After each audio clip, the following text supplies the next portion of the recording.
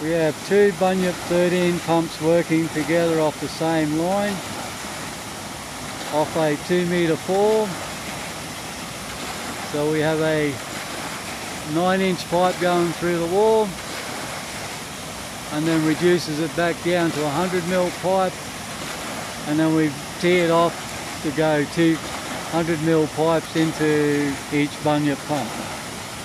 The one on the left is pumping to a head of 50 metres, the one on the right is pumping to a head of 60 metres. They're both running off around the 5 litres a second of flow. The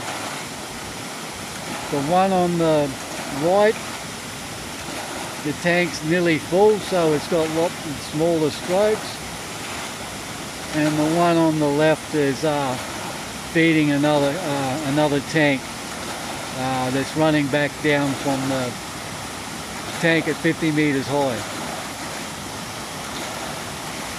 As you can see, the weir wall, there's plenty of water at the moment.